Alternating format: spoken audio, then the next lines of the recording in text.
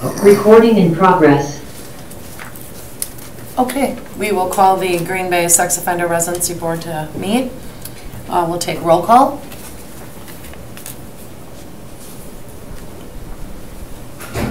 Roll call? Oh. You normally just... yeah, sorry, the 3 present members here in person, and we have 1 online. So we do have 1 excused absence, that's Dominique, and we're good to proceed. Okay. Thank you. All right.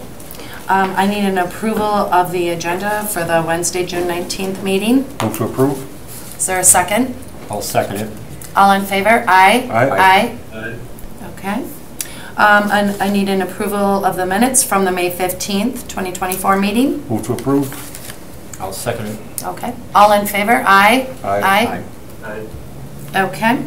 Our first regular business is the appeal of Jesse Christnod, requesting to move to 1294 Desnoyers Street. He is appearing via Zoom. Is that correct, Jesse?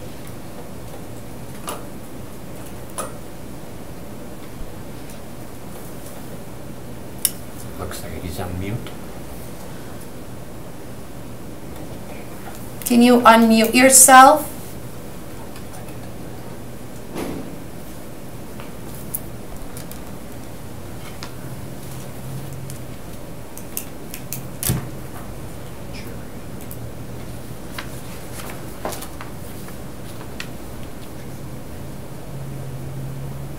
Jesse, can you hear us?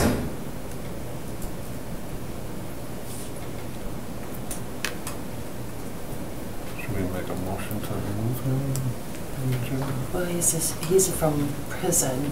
Oh. Oh, there we go. Looks like he's... Okay. All right. Can you hear us, Jesse?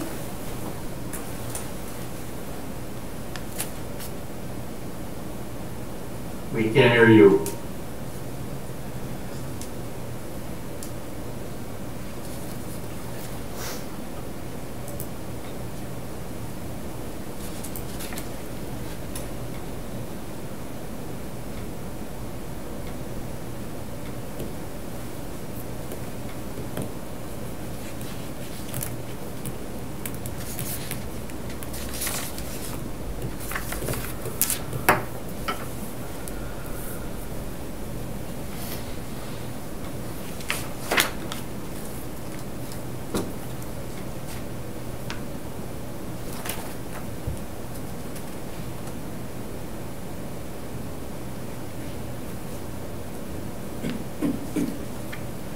Can we move to take on the next applicant and just defer this one? Well, I think because he's at prison, I think that makes it a little bit more difficult to move him unless you have a different thought. Is that the applicant online? Yes. Mm-hmm. I know we've given it some time, but we could have moved to move it, but I'm not sure how we're going to get back to the applicant. That's my fear.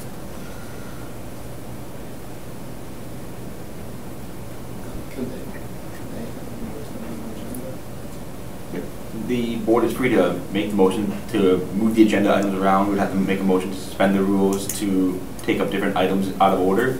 That's certainly within the board's discretion here. That's something that the board would like to do. As far as, I'm not sure that there's anything the board can do at this point for the person online, for the applicant online, but we certainly couldn't come back to them if we want to. Okay. It's a little tricky sometimes in prison where they're movement and stuff. So. I know. That's my concern, is that the worker may not be there. Because I believe he's at Sanger B.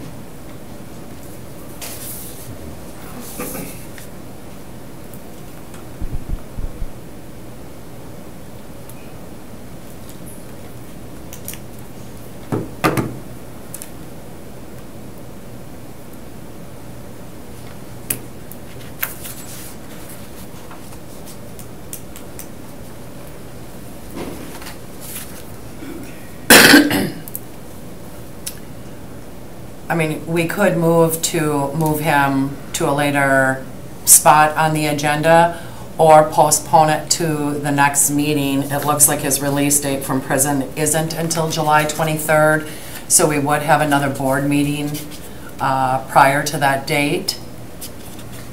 Somebody wants to make a motion?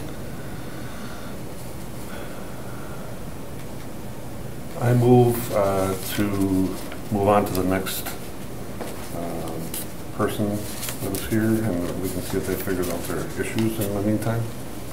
All right. Could you repeat that again? Move that we suspend him for now and go on to the next applicant. Okay. So just to be clear, we're making a motion to suspend the rules to put this applicant toward the end of the agenda. Next, as soon as they I come would back just, to it. I would just flip him with the applicant number 2. So moving 1 to 2 and 2 to 1. That's fine, as long as give them time to figure out their technology issues. Okay. Is there a second for that motion? I'll second that. All right. Are we up and running? Oh, there you go. You're good. Hey, we figured it out. I'll refuse my second. Okay. All right. I apologize. I had technical issues. Okay. Rescind my motion. Okay, thank you. If I could check on the record that you withdraw that motion. Yeah, okay. All right. Mr. Christnott, you're appearing before the Green Bay Sex Offender Residency Board. You're requesting to move to, is it 1294 Desnoyers Street? Yes. Okay. And you've never been before us before, is that correct? Yes. Okay. So what we're going to ask is that you go and tell us what you were convicted of. And when you tell us what you were convicted of, please don't mention the victim by name or relationship. We want to know how it came to light with the police. We do have a representative from the Green Bay Police Department who will confirm that the criminal complaint is what you're saying happened. Okay? Okay. All right, so please tell us what you were convicted of. I was convicted of possession of child pornography.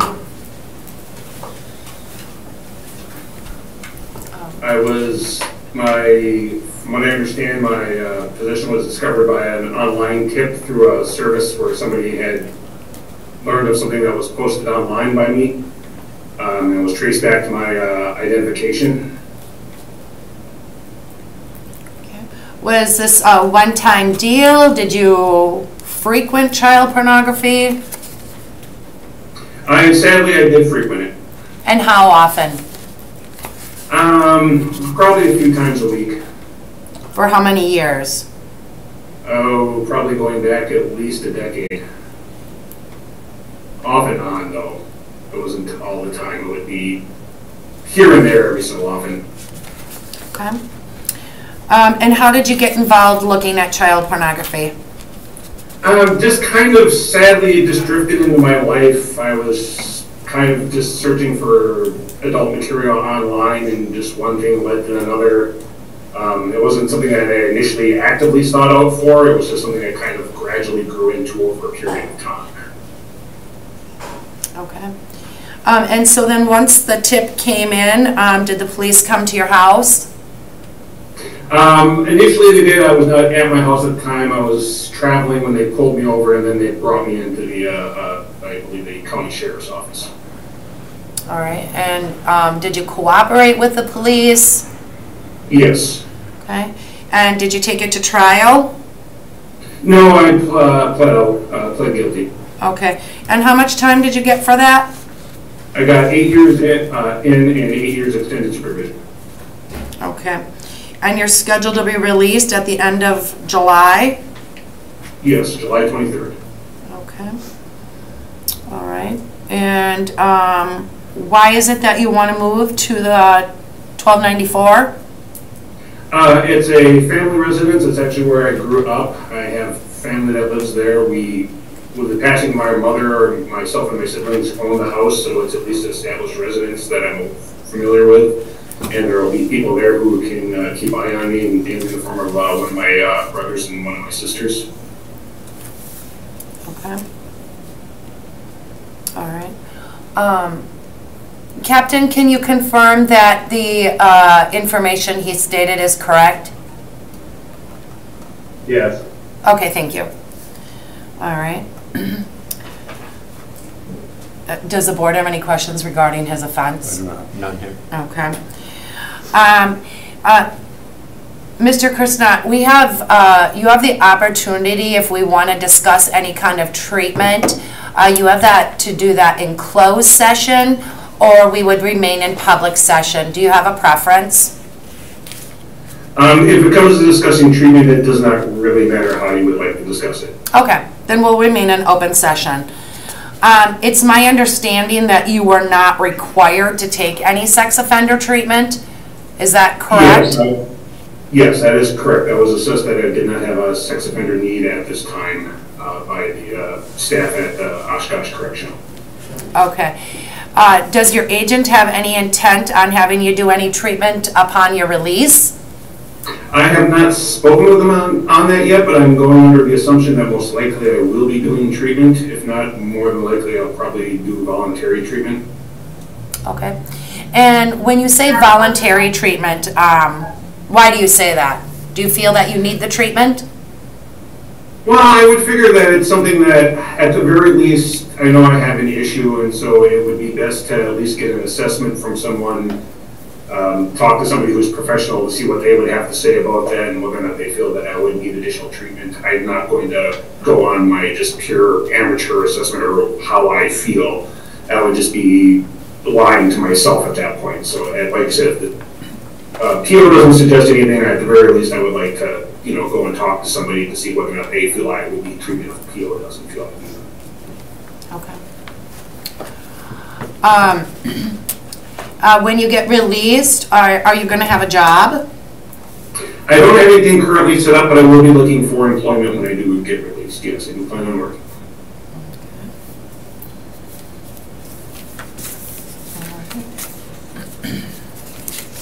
Does the board have any questions for him? Nope. I'm here. Okay. Am I correct that you are going to be a lifetime registrant also? Yes. Okay. Are you going to be required to wear the bracelet? Yes. Okay. And do you know for how long? The bracelet, is that going to be a lifetime? I believe so.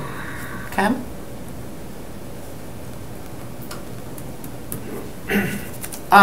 Do you know why that is? Personally, no, I'm not really 100% sure. They gave me some paperwork that went over various offenses. I don't know if it might be because of my multiple counts with my initial charge. I've never gotten an exact explanation or don't really know who to inquire about that. I was just kind of assuming that was just standard for or par for the course. Yeah, the reason why I ask is I've been on this board for a really long time, and I mean, first of all, the amount of time you got for possession seems extremely high compared to what we normally see come through. And I typically don't see a lifetime registrant on a possession of child pornography. So I'm just wondering if anyone has explained to you why that is. No, I can't really say so. I do know that over the years I had downloaded quite a significant amount of it, so they might believe that the amount that I had downloaded might have justified me being excessive in my obsession with it. So that could be one possible explanation. Other than that, I have no reason as to why for the lifetime. Okay. All right. Why they want to have for a lifetime. So when you get released, what's going to stop you from looking at it again? Well, I would say probably the main reason is knowing that it's I guess to try to explain is a lot of people think they get away with stuff because they think they're smarter than people or whatever. And the main reason is that prior to this, no one knew what I was doing. It was a secret that I kept to myself, and it's no longer a secret. So I've already had family members who've straight up said to me, if they ever catch me doing it again, they'll be the first ones to turn me in. I know I'm going to be constantly monitored. I'm going to have my PO constantly looking at, watching everything that I do. So it's not one of these things that can no longer just go off into the corner and hide. I have to bear everything about what I did to the world, and so it's not like I can keep it a secret anymore. Also, as I said, that's one of the other reasons why I would like to, take any treatment programs to ensure that I don't do this again as well. Okay. Does the board have anything? I have some concerns about not having any treatment. Yeah. Yeah, I do too. normally the board members will kind of discuss kind of our feelings before somebody makes a motion. And there's the concern that you haven't had any treatment, and I understand that you said that the doctors at Oshkosh didn't feel you needed treatment. But you know, that's one big thing that we take into consideration when we approve somebody to live in the city of Green Bay, is that you have had that treatment, and you know, we want to know what are your triggers, what's going to stop you from doing this again. And without having that treatment, we don't know if you'll be successful back in the community. So there is that reservation from one of the members. I also feel that way myself. You know, you do have another month before you're actually released from prison. And, you know, I don't know if it's an option for you to look at, you know, talk with your agent to possibly go to the TLP, maybe get that voluntary assessment and see if it's recommended for you to see somebody here on the outside. But those are some just suggestions at this moment. But we do have two other board members, you know, that can make their comments. Yeah, we just chime in. So I hear what the board members are talking about. I understand the concerns on it.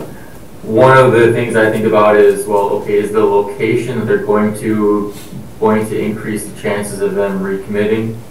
And with something like possession, I don't know that the location, the physical location, is going to be more of a factor than if he was somewhere outside of the 1,500-foot radius of a park or a school. And then I don't necessarily want to hold it against him that he did have the assessment while in prison and they said he didn't need treatment. So I don't want to hold that against him, but I understand the concerns from some of the board members. So I'm kind of on the fence there. Okay. I would like to make a motion, I guess. Okay. Move to deny at this time, have them reapply next month. Is there a second? I'll second it. So there's a motion on the table to deny 1294 Desnoyers. All in favor? Aye. Aye. Aye. Opposed? No. Okay. So I believe that's, you said 3-1. So Mr. Krishnat, at this time you are not approved to reside at that address. You kind of heard the board's recommendations as to what we would like to see before you come back before us. Okay, is there a way I can get a transcript of those recommendations so I know who to contact in regards to this? Dan will send it when she gets back in. Yes. Our law clerk will send what you would need to do. Okay. Thank you. All right. Thank you. All right. All right. The next appeal is Patrick Colthern. Yes. Okay, please come forward.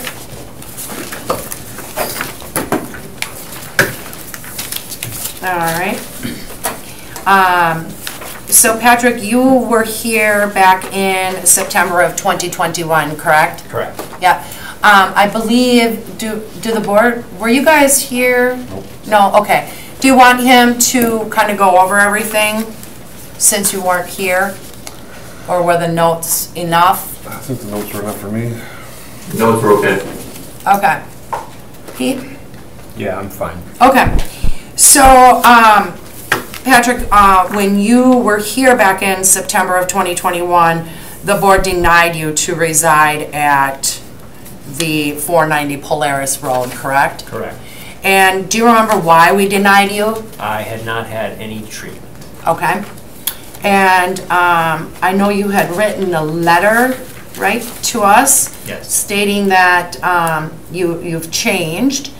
Have you received treatment? I have been going to a therapist who actually is certified for sex offender treatment. We didn't specifically go to that, but we have discussed a lot of it. Okay. And I'm sorry, I forgot to tell you that if you wish to discuss your treatment. That's fine. Okay, thank you. All right. Did you provide any documentation or Do you have anything from your therapist that you are in therapy? Because I didn't see anything in your packet. No, I guess I didn't know that I needed to. Yeah, we kind of, we do prefer that because you could just tell us that you were seeing somebody and I don't know that.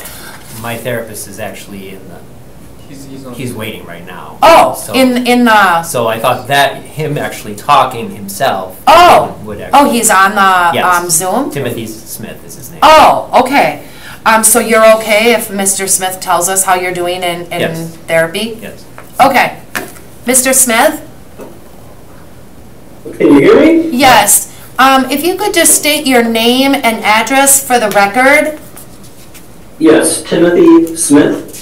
And I'm sorry, my address? Yes, you can use your business address. Okay, sure, yes. It's Reach Counseling, and that's 1509 South Commercial Street in Neenah. 54956, I believe, the zip code. I always get that one mixed up. I always have to look for the zip code. So. Okay. So how long have you been seeing Mr. Colthern? It's been a little over a year now. Okay. And can you kind of discuss like how he's been doing, things that you've talked about, how he is progressing? Yes, ma'am.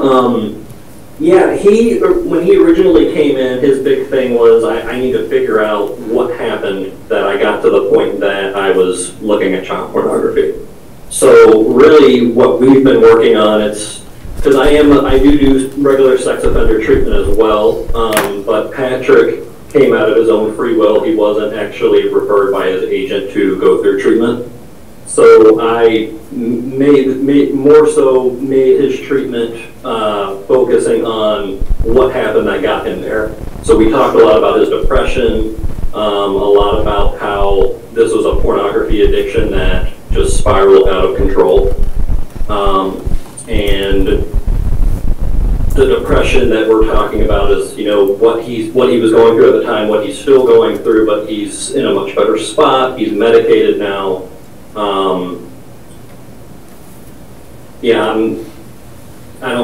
We did the Seaport score, which is a recommendation, a guideline for recidivism rate for someone who views child pornography. The maximum score on it's out of 7, so obviously the higher the score, the greater the recidivism risk is. Patrick actually got a 0. I've actually never seen that on the Seaport because I work a lot with clients who are sex offenders that are on the federal probation and parole. But he did score a 0, so his recidivism rate there would also only be 2.5%. And how often do you see him? I see him usually once every other week. So bi-monthly. Okay. Bi-weekly? No, bi-monthly. Twice a month. Oh, yeah, okay. Mm-hmm. Okay. Okay. And does any of the board have questions for him? No. Okay. Okay, thank you. Yeah, thank you. Sorry if that was long-winded. I apologize. I'm a little nervous talking in front of people. No, that's fine. We appreciate that. Okay, so it's my understanding, Patrick, that you want to move to Green Bay because you're having a difficult time finding permanent housing in Oshkosh. Are you working in Oshkosh? I am. And what do you do down there? I work at a plastics factory. Okay. And if you were approved, do you think it would be difficult to find a job up here? No, I don't think it would be. Have you looked at jobs up here? Not yet. I intend to go to the same agency that I went through before because basically I went there the next day, they had me a job, and I started the very next week. So. Okay. Okay. Excuse me. So what other kind of changes have you made since we saw you back in 2021? Well, as I said, I've been pretty much just minding my own business, working, seeing my kids. I have chaperones so that I'm able to see my kids and start to rebuild my relationship with them. It's kind of hard because I only see them like every other week. But as it goes for the pornography, I don't look at pornography. And that kind of pornography I would never, ever look at again. I don't know what I was thinking when I was justifying even, looking at something like that. Even though it was something that had been going on for like 5 years, it just spiraled down, and at the point when I was arrested and everything, I was at my lowest point. And I'm a lot more level-headed now. I can talk in front of people. I couldn't do that before, so. Okay. And when you say some of that, like, is it because of the depression? Why do you think, I know your therapist said that, it was, you're in a better spot because you're medicated and, yes. It was depression, but, why do you think you looked at it? Why?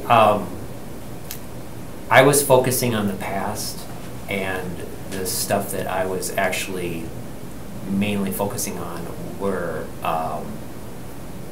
teenage girls that were 16, 17 years old. That does not mean that was the only thing that was my computer, though, because I had downloaded multiple zip files and everything, and it had been on my computer, and I had deleted it. They recovered it, but I didn't hide it or anything.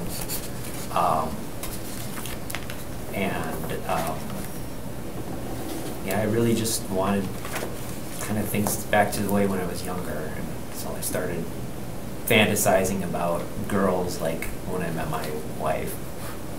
And when you started looking at this pornography, how old were you?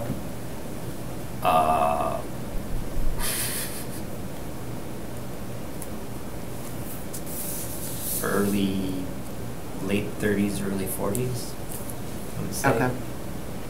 Okay. And were you having difficulties with your wife at the time? I was. Okay. Not that that's a justification. No. But no, there's no acceptable justification for my actions. Okay. And so you want to live with your mom and your dad, is that correct? I do. All right. The house that I'll be moving in is willed to me, so it would be probably the place I would die. Okay. All right. And your agent is in approval of the move if it's approved? Yes. Okay. All right.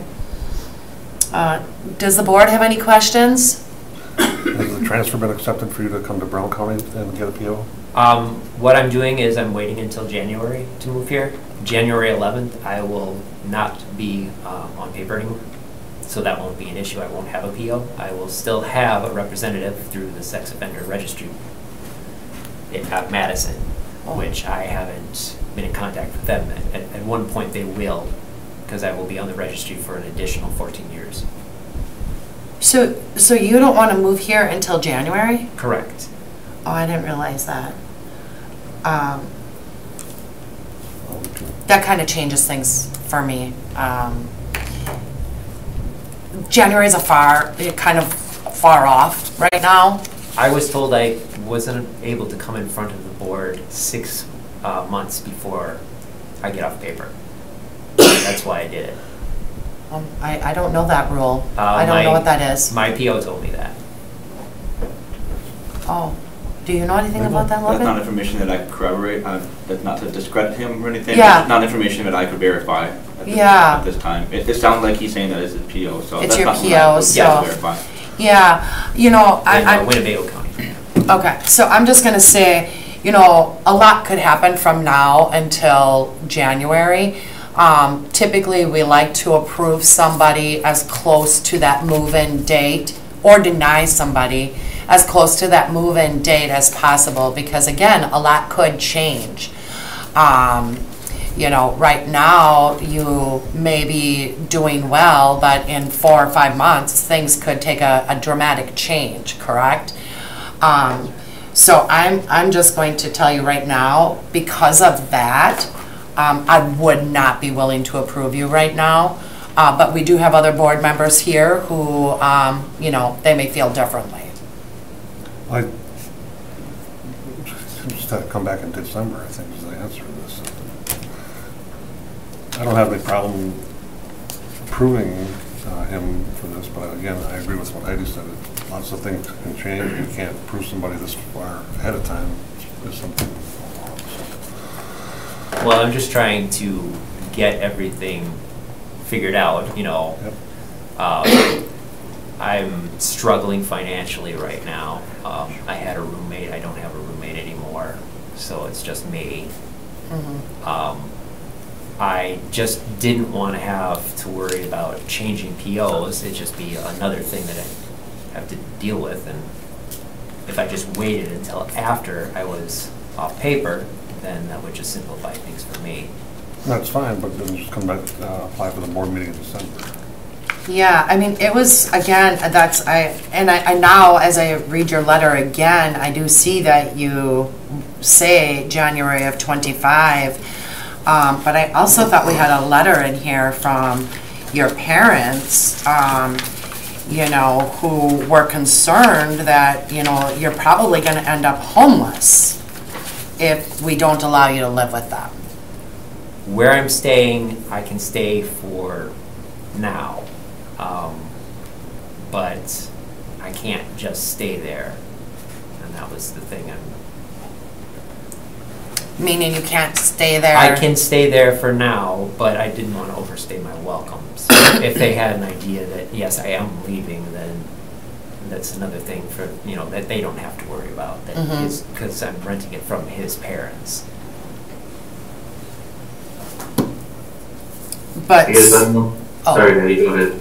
I was just going to let the board know that there are 2 additional people who have requested to speak on this item, so there may be some other answers that you could add, questions you could ask for sure, the other people. Sure. Alex, did you have a question for him? I have a question. Just my comment on that is I'm not too concerned about the time frame. Sure, he could do something in the next 4 to 5 months, but he could do that if we approved him today and he moved in tomorrow. He could still do something in those 4 or 5 months. I can understand him wanting to plan, and I respect that. I guess I take a different side of that issue. Thank you. Okay. We do have 2 people that want to speak for or against him, so if the first person is... I think the first person that wrote was Angela Corthorn. If you would like to... Yes, Angela? Yeah, you can come on and have a seat next to Patrick. If you want to, I can pull a chair up for you. And then you have the name and address written down? Yes, but she Okay. needs to Yes, say I it for do. the record. Oh, so we just need you to state your name and address for the record, please. Angela Cawthorn, 420 South Heron Street in Decatur. Okay? I just wrote something. Sure. I'm Patrick's ex-wife and the mother of his 2 kids. We were married from August 2003 to October of 18. I understand why the board is cautious to allow Patrick to move back to Brown County to live with his parents. If I didn't know Patrick personally and only knew of his crime, I would be concerned also as to who is moving into my community. Knowing the strides Patrick is taking to better himself and his mental health, I can only think of the benefits of having him move closer to his kids. He can be more involved with school, doctor's appointments, and mental health appointments.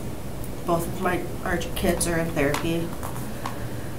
The kids will be able to see him more frequently and be able to recreate the important father-child bond and relationship that has been strained for the last 6 years.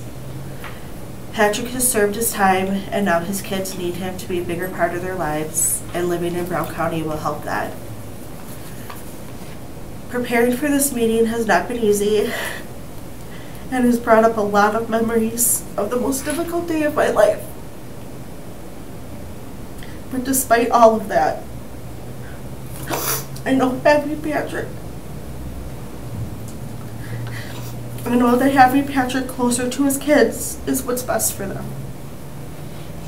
Patrick and I will be able to truly co-parent and work towards being a better team for our kids.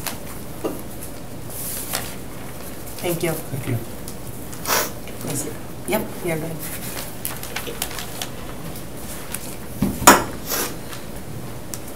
And the Second next. one we have is Gary Coulter. Next.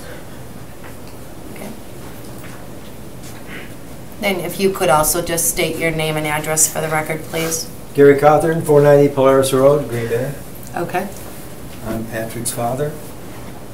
We're aware of the circumstances and the severity of his offense. We've seen a great deal of improvement. He's very, the reason we're here now is because of information he got from his parole officer that he needed to get things started at this time. And we've got a place for him. We can better help him financially.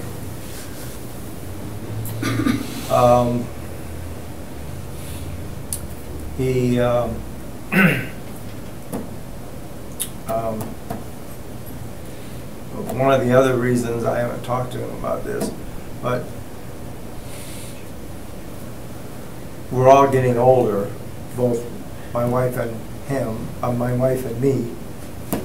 And my wife, frankly, has occasional cognitive issues, and his being in the household would greatly help us. And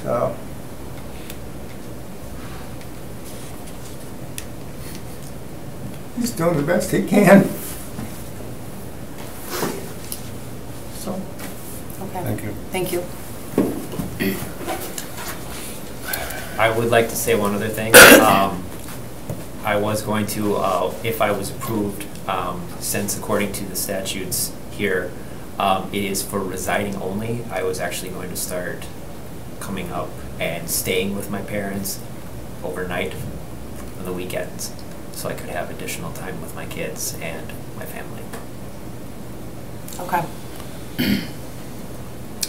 Captain Opperman, do you know the rules behind that? Because I think there might be something to, how many nights you can stay over if you're not approved at a location before it becomes an issue. I don't, I'm sorry. Oh, that's something that you'll want to look into if you do choose to stay over there for a few nights a month. I know there are some rules around it, I just don't know exactly what they are. Yeah, my PO has no problem with it as long as we follow the rules that exist here. Okay. And I had looked them up, and I saw resides. Yeah. Okay. I am kind of mixed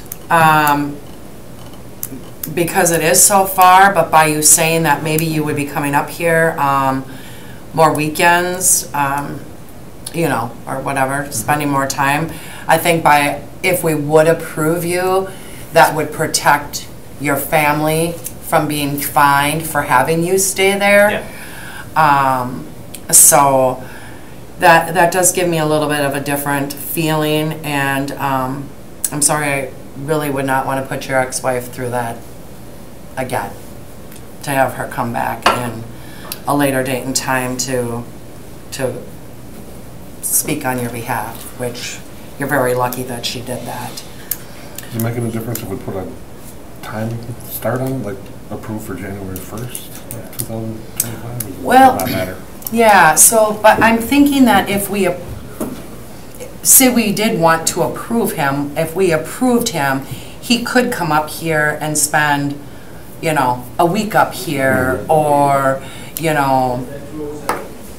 wouldn't have to follow that couch hopping like most people have to do, where his parents wouldn't be fined for that. Yeah. Yeah, I mean, I think I would lean more towards approving him now versus making everybody come back. And then that you would just be able to move in at any point in time. Maybe you would change your mind and say you would just apply for the transfer despite only having 6 months left. Who knows? Mm-hmm. But that's, I think, kind of where maybe I would be leaning towards now after hearing everybody. Agreed. Yeah. Yeah, same here. Yeah. Does anyone want to make a motion? I'll make a motion that we accept address specific. Second. All right. All in favor? Aye. Aye. Opposed? No, I think. I missed who was the second, just for my own. Oh, thank you, appreciate Yep. it. Okay, so you are approved to reside at the 490 Polaris Road. So you could start hanging out there as much as you want at this point. Okay. Thank you Okay? very much. All right, thank you, good luck. Good luck. Okay, the next appeal is Ricky Havers. Full disclosure, Ricky is an active client of mine. I will be abstaining. All right. Ricky, you have never been here before us, correct? Never. Okay, so what we're going to ask is that you tell us what you were convicted of, how the police got involved, and we do have a representative from the Green Bay Police Department to confirm that information, so try to be as accurate as you possibly can. When you talk about the situation, please don't name the victim by name or relationship. Okay? So go ahead and tell us what you were convicted of. I was charged with causing a minor to view sexual activity. This happened back on October 8th. Speak up, Ricky. Yeah. I was a very, very bad alcoholic. I apparently went into a grocery store with my cell phone. I had sexual content on the phone, on video of me. And for whatever reason, I guess I had it playing at the checkout, and a young female cashier actually saw it and called the manager. I guess she just saw it for a second, but for some reason I had it playing, and I don't even recall how or why I would have done that, but that's what happened. And then, not even knowing that I did that, it was about 11 days later that the police actually came to my apartment and arrested me and asked me if I knew what happened on October 8th, and I said, I had no idea. I really didn't. I was on like a really bad drunk. I was drinking heavy alcohol. I was getting really bad. I had too much time on my hands, and it progressed where I was having blackouts. And that I was shocked when they told me what had happened. And yeah, I don't know what else to say. It just was something that I can't believe that's how or why that happened. I've never thought of doing anything like that, never did anything like that before. And I'm so ashamed and regretful, and it's been kind of a nightmare ever since. I did 7 months in jail. I've only been out a month. Yeah, now I'm a felon, a sex offender, and that is just really detrimental. And my sons and daughters and everybody, it's just like never, like I said, I've never done anything like that, and nothing in the past. They were like all shocked. So I'm just kind of my whole life ever since then has been like a nightmare. I'm just trying to get my life back on track, and then right now I'm just trying to get a job, trying to find a place to stay, which I hope I can stay at my brother's. I'm just going in circles some days. I get a lot of stress and anxiety, so I probably have to see somebody for that, just to kind of calm me down so I can concentrate on what I need to do most. Okay. Captain, I'm not sure if you were able to hear everything he said, but is his version accurate?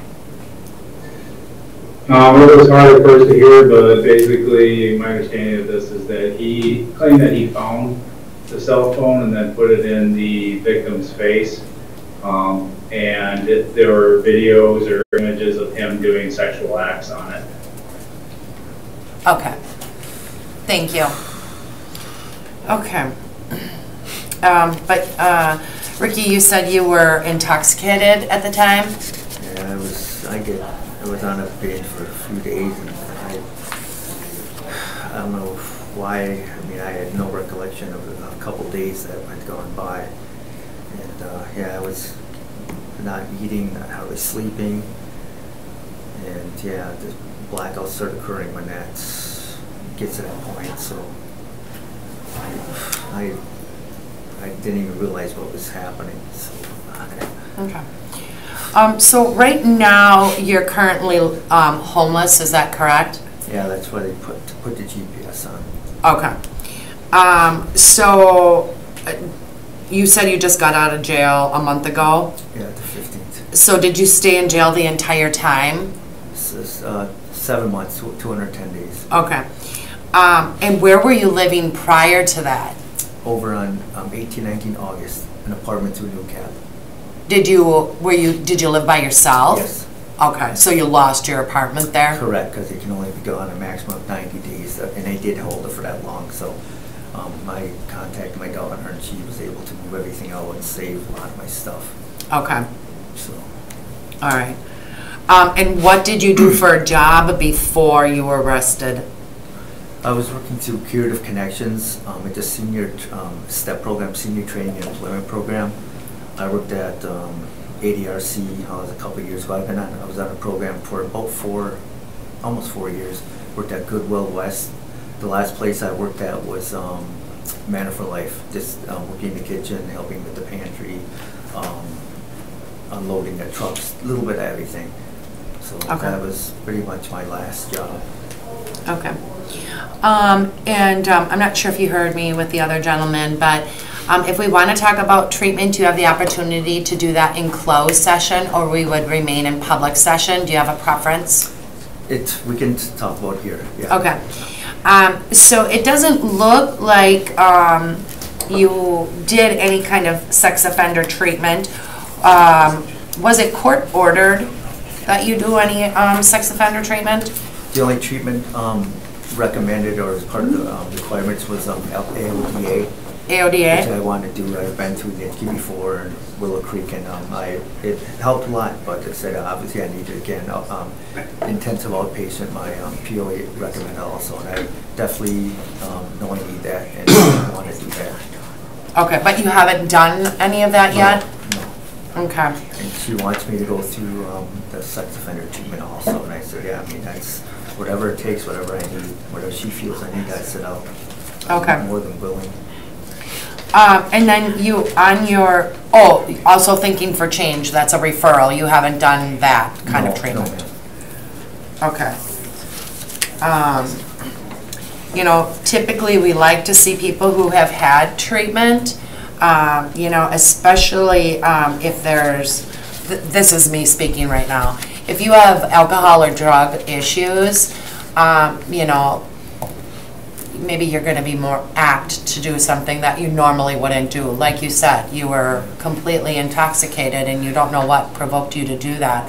Well, sometimes alcohol and drugs have that effect on you. So I will be honest, I'm a little bit nervous to have you. You've only been out of jail a month.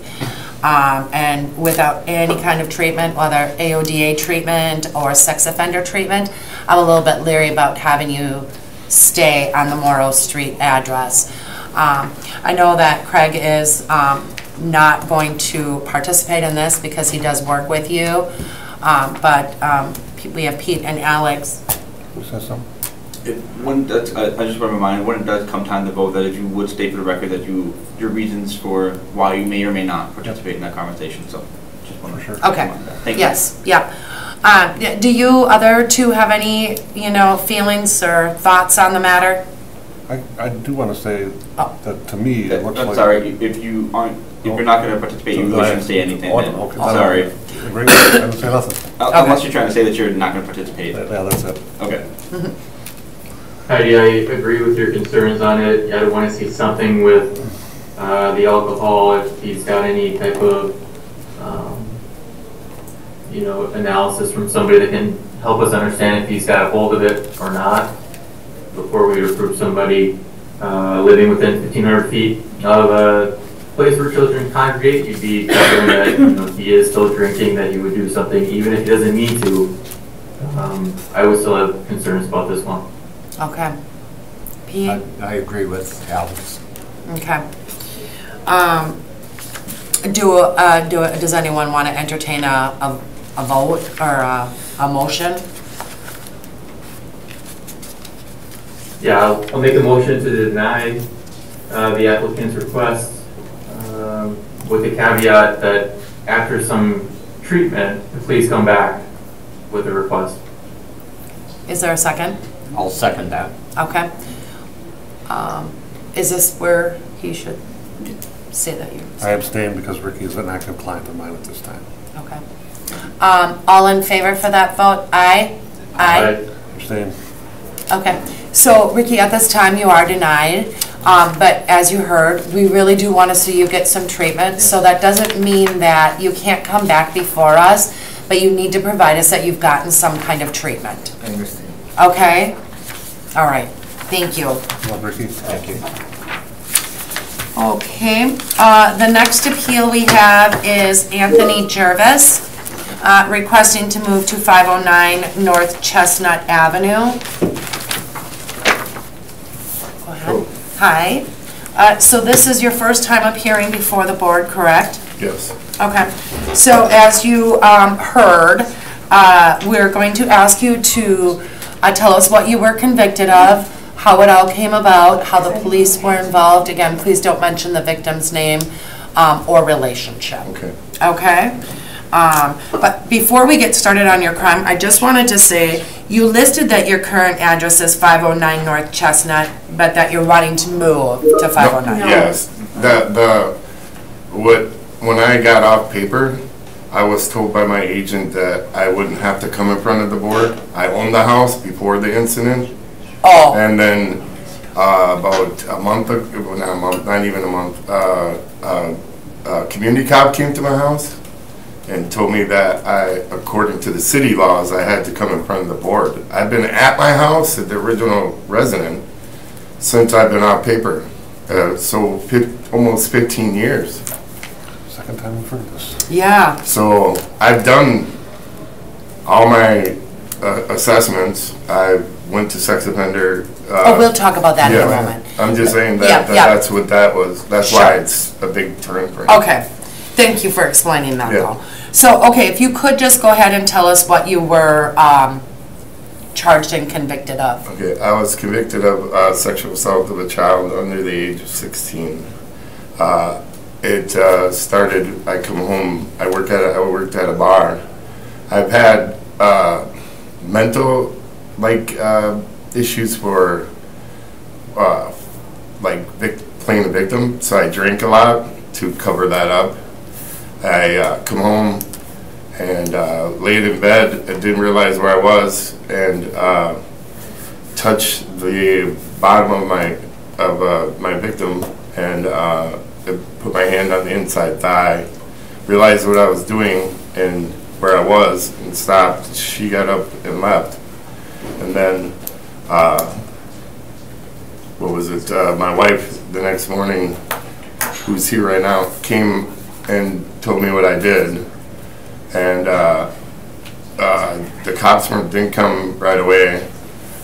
2 days later, I was drunk, and I felt bad for what I did and laid next to the bed and was trying to beg for forgiveness for my victim, but again, I was drunk. It was not a happy scene. So then the cops came. I was allowed to stay in the house until I went to court, got out of court, and then was taken from the house, and then came back after. So I was convicted for 3 years probation for my offense. I pleaded. I didn't go to trial. Okay. Captain, is that correct? It was close. There were two separate incidents. One where he put his hand on the buttocks of the victim, and then a separate one where he put his hands between her legs on top of her vagina. Okay. Thank you.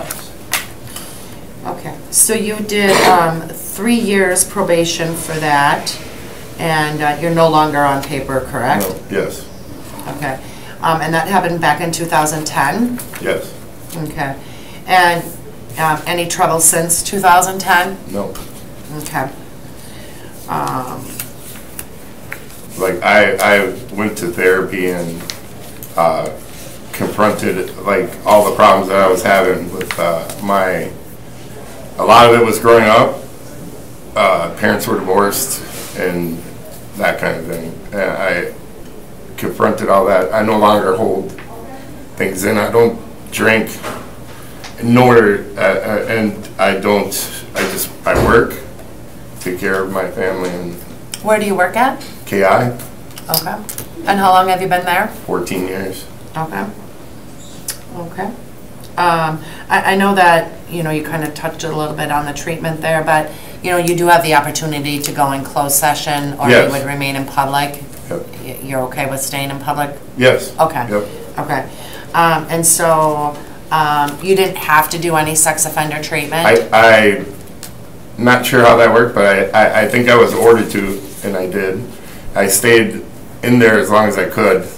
Okay. Until my paperwork was done, and then I did AODA assessment and drug alcohol classes, 28 weeks outpatient. I did that, and I got a tremendous family. Sorry. Where'd you go for sex offender treatment? Right. Dave, I can't think of his last name. He's like right over here at the Family Services. Okay. Okay. Does anyone have any questions for him? No?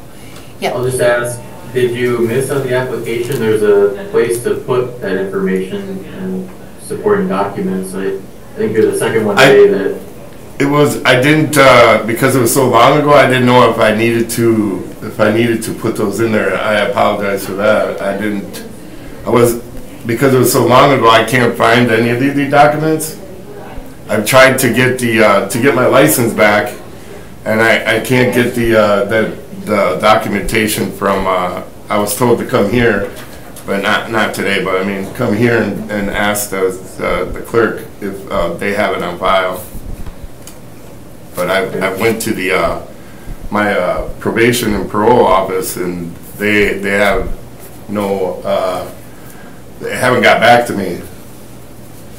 I've called the place too that I did it, and they haven't got back to me either. Okay. All right. And you have someone who wants to speak on? My wife? Yep. Okay, if you could please come forward. We just ask that you state your name and the address for record, please. Dawn Jervis, 509 North Chestnut. Okay. I don't have anything prepared. That's okay. I just want to say that I've known him since he was 17. We dated, had our kids, then made it official and got married in 2003. He's always had his demons when we were first dating, and he overcame them as a result of this, I guess. But he's been sober, and he's had a good job, and the lifestyle that he had back in those days was not conducive to him growing at all. He was a bouncer at a bar, you know, and with all the issues that he had, it wasn't good. But he works at KI. I want to make sure, I always have to say KI, the actual manufacturing plant, not the, everyone thinks of KI Center when we say that. So I just want to make sure he's a hardworking man. He works third shift, awesome husband and father. And this was a one-off. I don't know, I really, this title is not him. I don't know how long. I mean, I guess it's lifetime. It happened as the papers show. But at the time,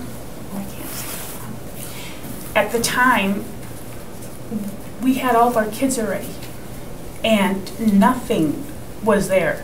There was no sign of this. It was a struggle for me because when the offense happened, CPS was surprised because we went to them. They left a note on our door. They called me on the cell phone. I happened to be shopping. I came home. He was up getting dressed. We went straight to the center, and they're like, you know, this doesn't happen. It's like, it happened. He didn't have an excellent recollection of it. I guess just to overshare a little bit, his mind at that time, that particular day, was in a really bad spot because he had, can I say it? He found out that his father may not be his father.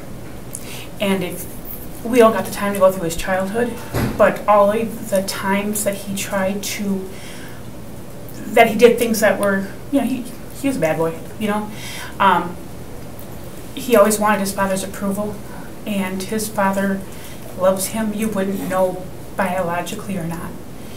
And when he found out that this man knows that he might not be his father, it broke him. And he was, I come from a very conservative family. Drinking was not in my vocabulary at the time, or nothing. So when you say someone's an alcoholic, when you're coming from my point of view, I thought 24/7 Joe, not functioning, he's drunk. That wasn't him. He was a binger. But there were, on the night that this happened, my daughter ran up to me and told me right away. I went downstairs right away. I couldn't get him to wake up. In a perfect world, I probably should have called someone right then so that officials could see how he was. But, and now also, I never heard of alcohol poisoning. Probably was close to that. I mean, I'm telling you, he's a big guy. I was kicking him. And also, if the individual involved, little short, even for her, you know, half pint, you know, he didn't know what he was doing. And I'm going to just go on, so I better stop. But yeah, that's it. Okay. Have you ever felt uncomfortable? Like, do you have daughters? That's why, oh, see, I went on a tangent. Yes. Okay. When he was allowed to live in our house, CPS did not want to press any charges. It was up to the DA's office. It was almost a year, I want to say, before a subpoena was mailed to us. So then he went to court, and the judge said, your family's been through enough, no jail time. But he was, of course, put on probation. And I'll never forget that either. The first day he was in probation, he called me at work. I used to work at Associated Bank. And he said, I can't come home. And to me, that didn't make any sense. Because he's been home, you know. And so I was worried because we had 4 kids. 4 kids under the age of 15, 16. And now here he is. He's expected to go out on his own, find a job that's good enough to support himself, and help me out. I was working 2 jobs to try and make it. Was a very hard time. Mm-hmm. But like I said, this guy doesn't deserve the title he was given. But it is what it is. He did what he did. I can understand. But he's also been compliant with the county. But we were told it's different. Like the sex offender registry, yeah. Every year he signs in. In fact, it was this year that you had to go in personally and get his picture taken and everything. So this was something that we're trying to get past. And then this kind of just brought it all up again. Sure. And it just didn't make sense to me. But. Okay. All right. Does the board have any questions for her? I do not. Okay. No. All right. Thank you. You know, you've sat through a couple other individuals, and you know, typically we do like to see documentation that you've gone through treatment. But this is 14 years old, and at no point am I minimizing it, but you haven't been in any trouble since then. Looking at your prior history before 2010, you had some, you know, issues. Yep. I really wouldn't have a concern whatsoever of approving you to stay at the 509 North Chestnut, but we have 3 other board members that I'm sorry, this is an old case. To me, it was more about alcohol than it was about anything else, and that issue has been addressed. And to take a man out of the home that he's been living in doesn't make any sense to me, so I'm going to vote for approval. And I agree with that. It sounds like you've got a very good wife that's going to keep you on track. Yep. Does anyone want to make a motion? Move to approve, address specific. I'll second it. All in favor? Aye. Aye. Aye. Okay, opposed? Okay, you're approved to stay there. Obviously, if you decide to sell it and move, you have to come back before us. I got that. Okay? Yep. All right, thank you, good luck. Good luck. All right, the next appeal is Tony Hobson requesting to move to 716 Bond Street.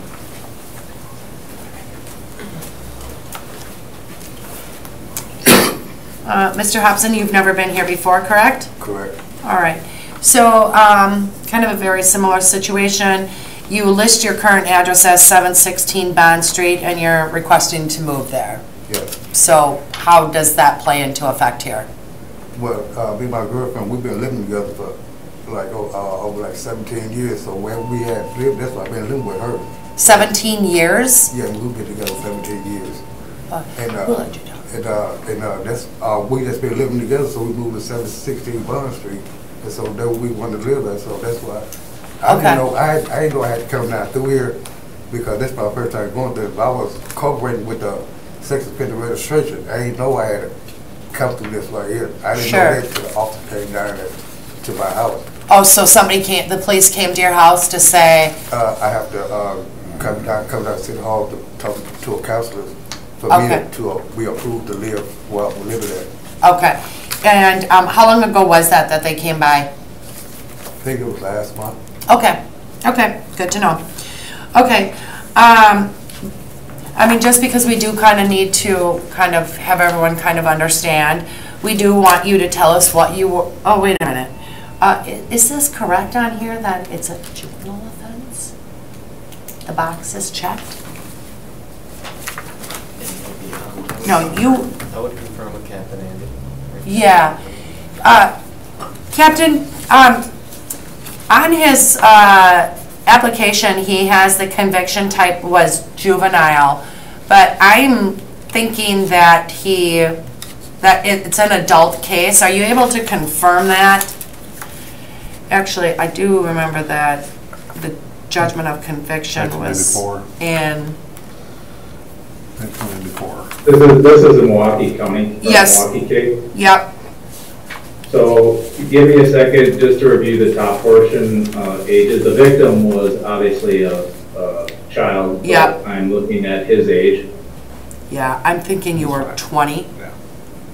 Somewhat. I'm not sure, but so long ago. Yeah. 19, 20 years ago. Yeah, so it looks like the date on this is DOB is 75, so the first count was in 94, so I believe he would have been 19. Okay, perfect. Thank you. I understand that it was a very long time ago, but we do still want you to kind of tell us what you were charged with and convicted of. I was convicted of second-degree sexual assault of a child. And so when I say that we want you to tell us about it, like I need you to be detailed. Like what did you do? You know, did you know the victim was their age? I knew the victim. We was at a party. Okay. And there was a lot of drinking, and it was just a lot of drinking and drugs going on. And so we all endured and all of that. And so we was all in the basement and drinking, and all of a sudden the female started coming down.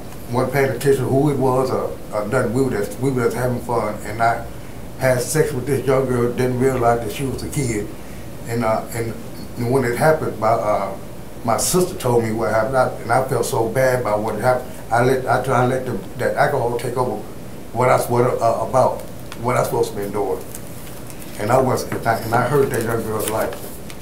And that wasn't my intention to do. I was out there to have fun, not to hurt someone's life. Okay. When did you know that she was only 14? I didn't know until I went to jail. Okay, okay, okay. All right. Captain, I'm going to gather you probably don't have a copy of the criminal complaint on that case? I do. It's very minimal as far as details. Yeah. It looks like the victim identified this as they were dating, and I see a couple acts of intercourse in here. Other than that, there's not much else in here. Okay. Thank you. So I didn't see myself dating her. You what? I didn't see myself dating her. You didn't see yourself dating her? No, I didn't. I wasn't dating her. It was just I just had sex with her. She wasn't like my girlfriend, nothing like that. Okay. No, it wasn't nothing like that. Okay. I just felt bad that I had sex with her. That's all. Yeah, this indicates that this is from the other side of it, obviously. Yeah. His statement from the victim, but she says that they met the above-named defendant. They were dating since June of '94, so from approximately August of '94 to January of '95, and that they had numerous acts, but there's only 2 acts of intercourse indicated in here, and that basically they were dancing, that he kissed her, asked her to go into a room, and subsequently he was begging her to have sex with him, and she finally gave in. So, I mean, there's literally 5 paragraphs in here, and they're not very large. Okay. All right. Thank you. Okay. Does anyone have questions regarding his offense? No. Okay. Again, you know, typically we ask for documentation of, you know, any kind of treatment and things that you have gone through. I took sex offender treatment when I was in prison. Oh, okay. Which prison did you do your, at Oshkosh? Yeah. Okay, so you went to prison in 1995, and you were there for 5 years. Did you serve the full 5 years? I got out after I had did my programs. I got out, then I had went back for probation violation, not seeing my PO. Okay, okay. So they actually gave you then sex offender treatment while you were at Oshkosh? I took the SOT. Okay. And do you remember much about that treatment? I remember I can flag remember of it, like what your person or what pushed you to what you do. For me, it's my surroundings.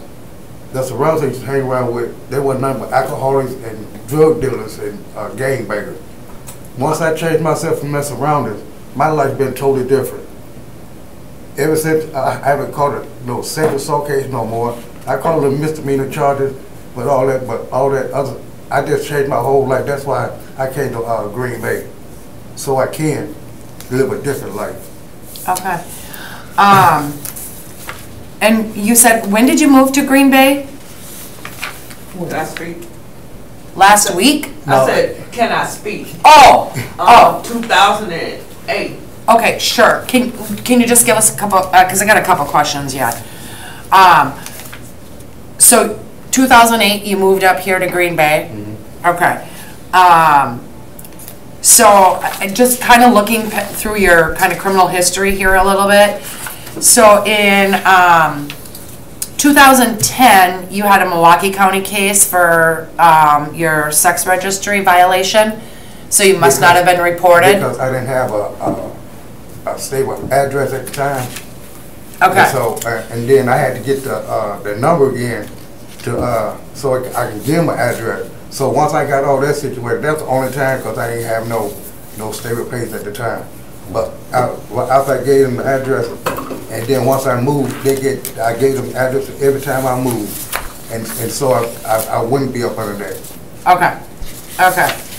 And then 2014, here in Brown County, you had some forgeries. Yeah. Okay. I was, another thing, didn't have no money, And so I tried to make a little money. Some of this guy was like, Tom, you can make a little change, you cash these checks. If you cash these checks, so I ain't having, so I just went and cashed the check. Wasn't thinking about the consequences. I just cashed, I was just looking there trying to get some money. Okay. And for that, you were put on probation, right? Yes. And you're done with probation? Yes. Okay.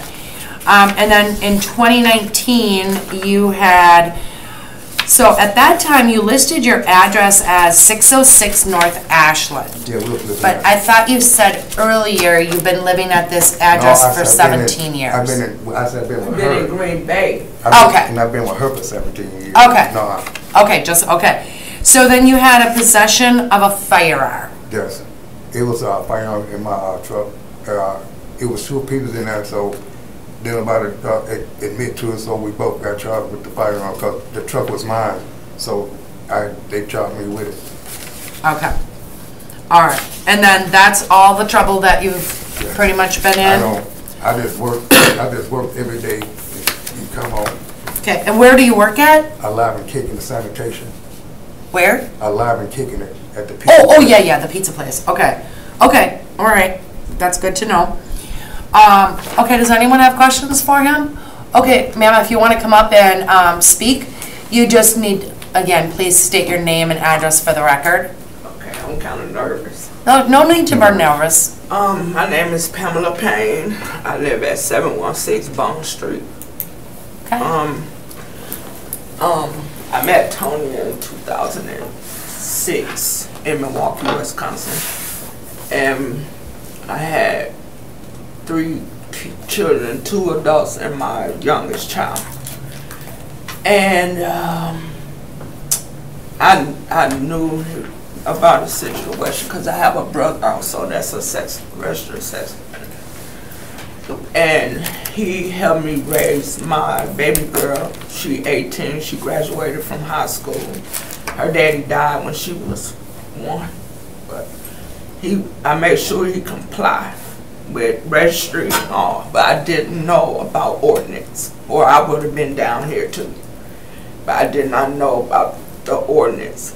And he's a hard worker, a good, well, she calls him dad. She don't say stepdad or anything, she says dad. She's 18 now, she graduated, she's doing good. He works really hard, and that sex offender stuff really doesn't, like, is who he is, that's not him.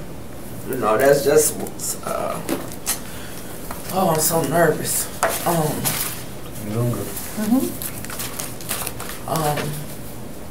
He be around my adult kids, my grandkids. I got 2 grandkids. You know, we trust Tony. You know, we came to Green Bay for a new start, as myself. And when we got here, you know, he was coming to do the picture thing, the swab, and we was never told that we had to come in front of the board. Or I would have been in front of the board, because I don't play when it comes to that stuff. Yeah. Because that's serious. And when the officer came, she gave him a citation, but at the time, like we told her, we didn't know, or we would have came in front of the board, filled out the application. But we didn't. I didn't know about ordinance. I knew he had to comply with the sex offender registry, and I knew I couldn't declarate for Halloween and put candy out, or none of that stuff, because my baby brother is a registered sex offender. But I kind of knew the stuff from him, but I didn't ever hear about ordinance. And we apologize for that. But he's a good person. We just need a chance. Thank y'all. Thank you. Okay. Well, I'll just kind of tell you how I feel. Initially, when I read your packet, I don't typically like to approve people from other counties because Brown County, we have enough of our own sex offenders and they have a difficult time finding locations. So for you to be able to explain that you've been here for the last 17 years, that really does kind of help me. And it obviously changed my mind. Again, you know, you've been living at the same address for how long? Your crime was from, you know, over 20 years ago. Almost 30 years ago. Yeah, I would not have a problem with you continuing to reside on the Bond Street address. I agree, the case is 30 years old, he's working and doing what he's supposed to do, it's just kind of ridiculous. Anyone else? I agree with you guys. Yeah. Alex? Motion to approve address specific. Second. All right, all in favor? Aye? Aye. Opposed? Okay, you are good to continue living at the 716 Bond, but please know that if you ever do decide to move from there, you do have to come before us, okay? Do we need a paper or anything? They'll send you something in the mail. Yes. The city it will won't be send. today, but you will get something in the mail from our department. In case the police come by and say, you don't see me standing on the porch, he come by and say, you don't supposed to be here, I'm going to jail. No, you won't be going to jail. Okay. No, you won't be going to jail. Thank you. Y'all have a good day. The last one. Good luck. Yeah. Okay, is there any other discussions that we need to have? Oh, thank you, Captain. You're good. Appreciate the help. Anything we need to discuss? No? Okay, our next meeting is scheduled for July 17th at 4 o'clock. We'll see everybody then. Move to adjourn. Oh, yeah. Second. All in favor? Aye? Aye. Okay. Got all that there, Logan? Recording stopped. Well, got through all 5 and record